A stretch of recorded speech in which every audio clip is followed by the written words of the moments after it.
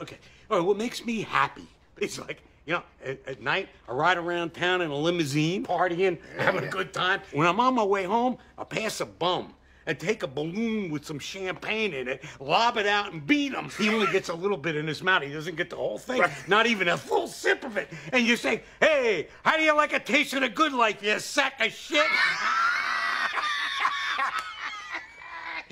God.